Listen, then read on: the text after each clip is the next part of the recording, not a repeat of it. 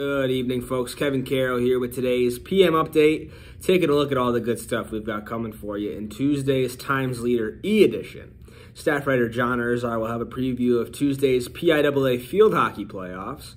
Wyoming Seminary and Wyoming area are both playing in the state semifinals Tuesday, and if both teams win, they'll face each other on Saturday at 10 a.m. for the state championship. In news, staff writer Jen Hernandez will take a look at the Luzerne County budget process.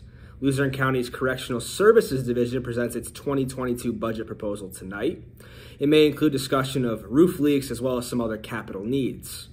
Staff writer Bill O'Boyle will tell us about a change in ownership at a popular Nanticoke restaurant, and Jerry Lina has news about a grant Wilkes-Barre has received to put more police in high-crime areas.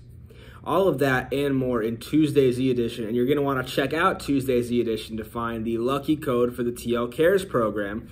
Our grand prize of $25,000 is on the line. Remember, folks, Times Leader subscribers are automatically entered to win that prize. So if you're not already a Times Leader subscriber, just call 829-5000 and we'll get you set up. That's all for now, folks. Thanks for watching. Enjoy the rest of your day.